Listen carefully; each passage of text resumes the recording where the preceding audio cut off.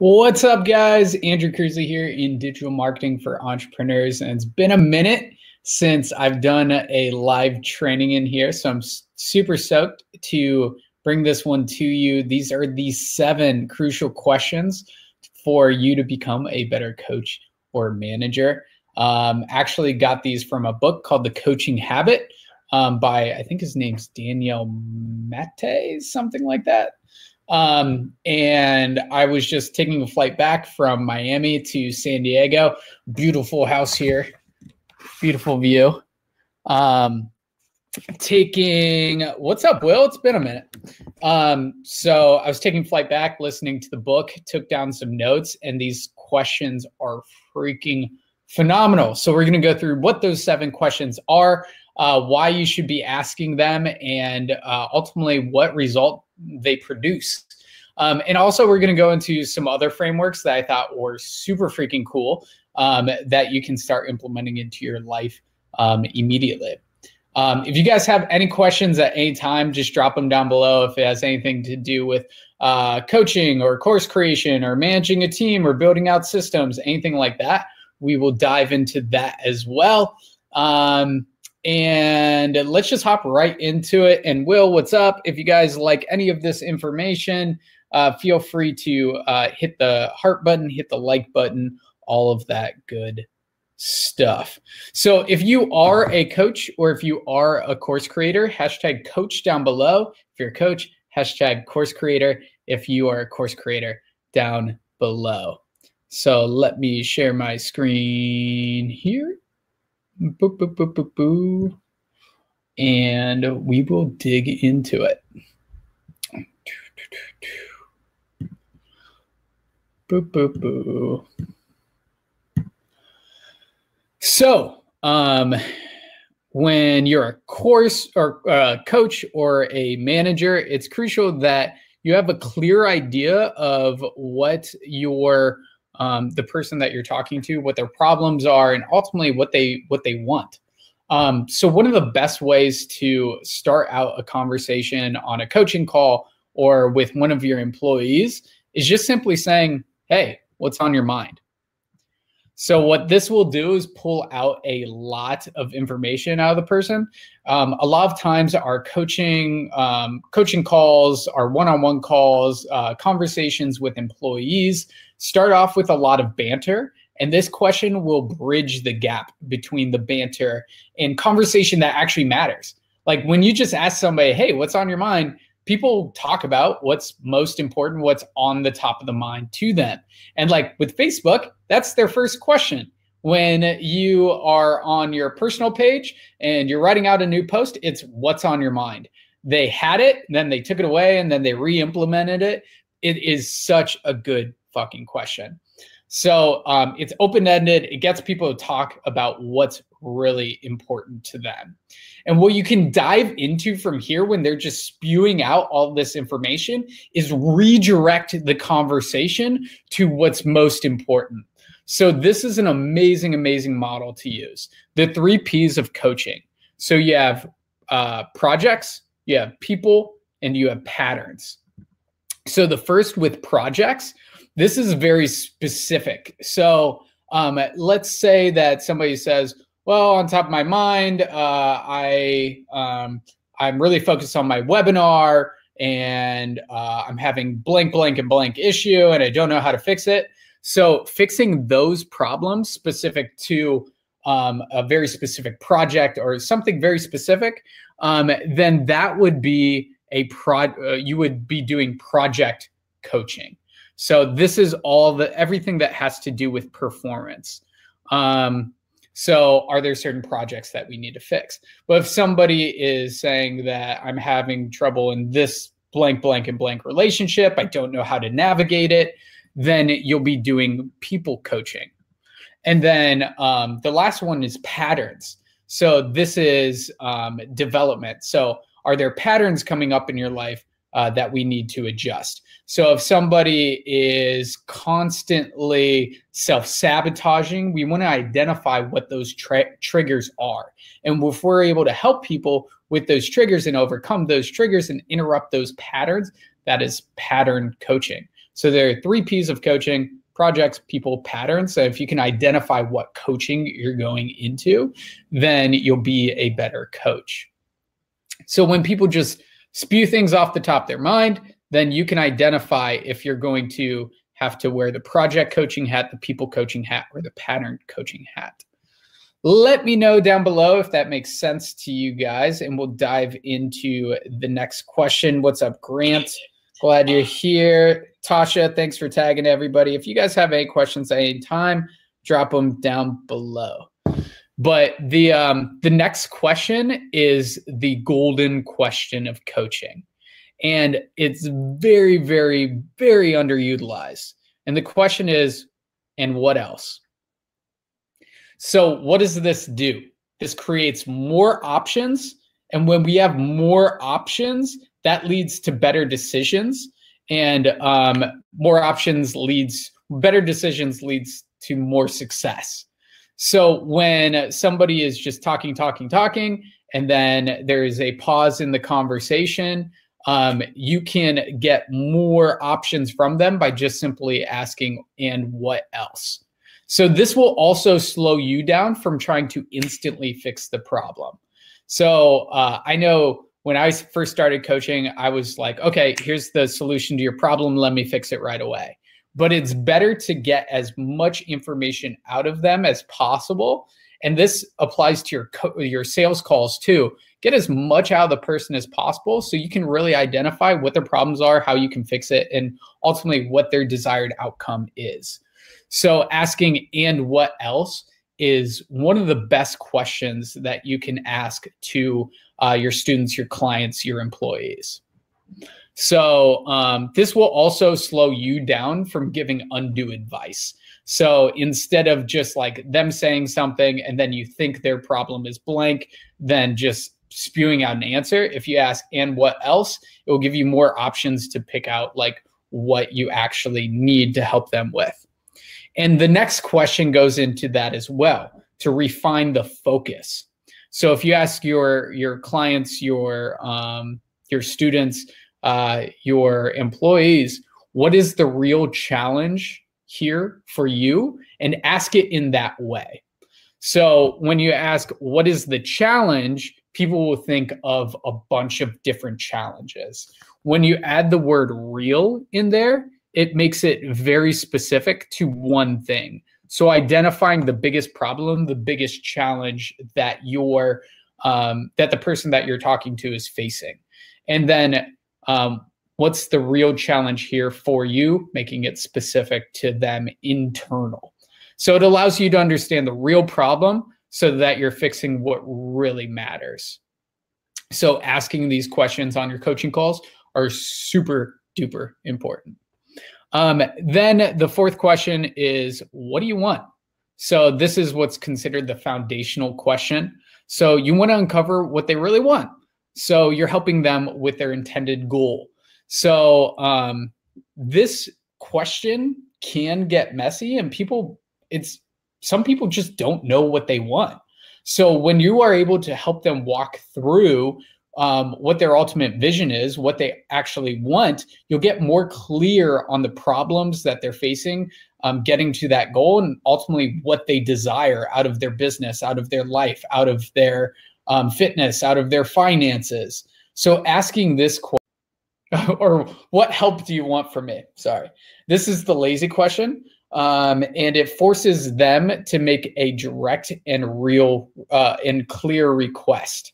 So it forces them to be very specific on what they want help with, because people might be saying their challenges, their desires, all of that, but you want to get very clear on what they specifically need help with most.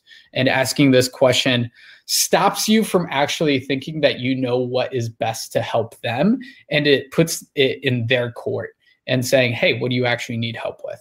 Blah, blah, blah. Question number 6, I thought was super interesting, and something really, really good to ask yourself as well. So this is called the strategic question. If you're saying yes to this, what are you saying no to? I thought this was super fucking interesting. Because if you're saying yes to, let's say, a webinar, for example, yes, I'm going to do a webinar, what are you saying no to? Because that webinar is going to take time. I'm saying no to in-person events. I'm saying no to going to networking events. I'm saying no to time that I could be using to hire a team member. So if you do this, what are you saying no to? What are the ramifications? This helps you get super clear if this is the best thing to do at this time. So even asking yourself, hey, if I'm saying yes to go to the gym right now, what am I saying no to? I'm saying no to spending more time with my girlfriend. I'm saying no to calling my parents. I'm saying no to reading a book that might help. This is a really fucking awesome question to ask your clients and also yourself. So if you're saying yes to this, what are you saying no to? And for you guys, can you identify anything right now that you're saying yes to that is limiting your options of something that you probably should be doing? So when you procrastinate, you're saying yes to lesser things and you're saying no to that big thing. Are you doing any of that right now? And then lastly, this is super cool. So what was most useful for you? This is the best question to end your conversations, because people don't really learn when you tell them something. They don't really learn when they actually do that thing. But when they reflect on that thing, they actually learn it. They actually ingrain it into their brain. So when you're talking to an employee or a client, asking them what was most useful for you is an amazing way to actually help them ingrain it. So out of these 7 questions, I'm going to ask you guys, what was most useful to you? What was your favorite question? What did I bring up that was most useful to you? So those are the 7 questions, and we actually have some models down here. I showed you one. And guys, this is for you. So if you write it down, you will ingrain it a lot better into you, who you are as a person. So what was the number one thing that stood out to you in this presentation? And these are a couple other frameworks that I got from the book. So the 2 types of coaching, there's performance coaching and there's development coaching. So performance coaching is focused on a very specific problem to improve performance. So that's the projects P. And then there's development coaching that is focused on calling you forward to improve and grow. So this is interrupting patterns, interrupting triggers to ultimately help you grow as a person instead of just focused on a project like a webinar, right? So you have 2 different types of coaching, performance and development. I thought that was a super awesome distinction. And then one thing that I thought was super cool was the drama triangle. I'm not going to go into a lot of a big description here or anything, but I thought the drama triangle was super interesting. So when you are triggered, there are 3 different modes that people go into. And usually people go into all 3 modes, and they can go into all 3 modes in the same situation. But there is a primary mode that we go into when we are triggered. So there's the rescuer, the persecutor, and the victim. So you can probably identify people that go into these modes. So the victim, they feel powerless, they feel hopeless, they feel stuck, and they think, oh, poor me. The persecutor blames people. It's all your fault. You're controlling, superior, blah, blah, blah. And then the rescuer, I tend to go into this mode a lot. It's poor you, let me help you. You enable people. You create victims, actually. And it keeps victims dependent. So it's really cool to identify what mode you go into when people are triggered in conversation or in conversations or situations. So for example, last night I was on the plane and a guy ordered Pringles and he didn't have a credit card to pay for the Pringles. He had cash. So I decided to take out my credit card and hand it to the flight attendant to pay for it. But ultimately, he he wanted to pay for it. I left him in victim mode and probably not feeling the best.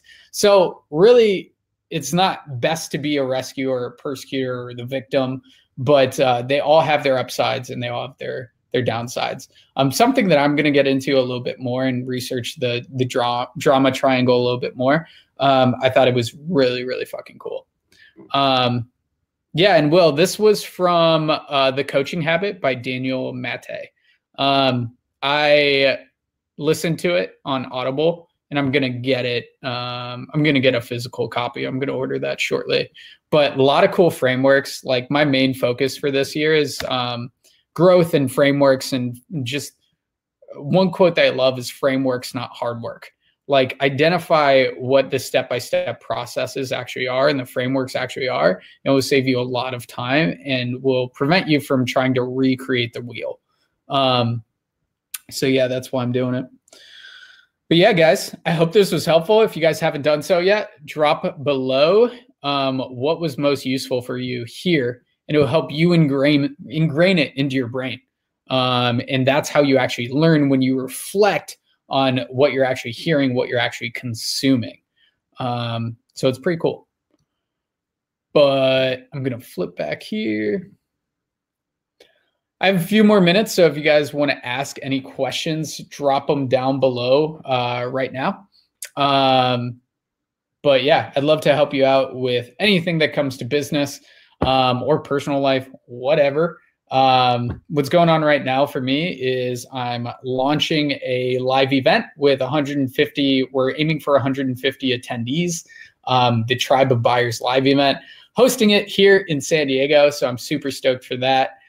We just had our best month last month with over $150,000 worth of contracts, and we did a little over $70,000 in cash collected last month. So that was sweet. And then what else did we do? I traveled with my girlfriend for the past 2 weeks, which was fucking awesome. We went to Denver, we went to Cleveland, we went to Miami. It was a fucking blast. We realized we really missed San Diego and this amazing view. And yeah, it's just been amazing this past year. Starting in January, I really focused on creating a legitimate business, creating systems, creating operations, creating processes, and creating a team. Like I have 7 people on my team now that are just A players and fucking awesome. And it's so much better to create something with people rather than being that solo entrepreneur and just doing it yourself. So it's really cool. And that's what I got going right now. And Grant, as you teach, you learn. I totally agree. Being a coach, being a course creator, teaching people and giving people your knowledge is so fucking powerful and so rewarding.